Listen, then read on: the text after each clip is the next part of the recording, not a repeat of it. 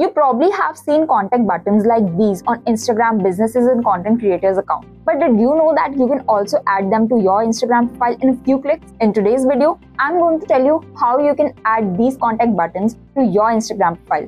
So let's start. For this, open your Instagram profile, tap on the Edit Profile button.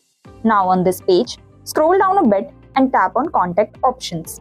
Now here, Instagram provides 3 different contact options from which you can select according to your preference. You can add your email address, your phone number, and WhatsApp contact number as well. I here tapped on the email option, filled in my email address, and toggled on the display contact info button at the bottom. Now go back to the edit profile page, tap on the blue tick on the top right, and you're done.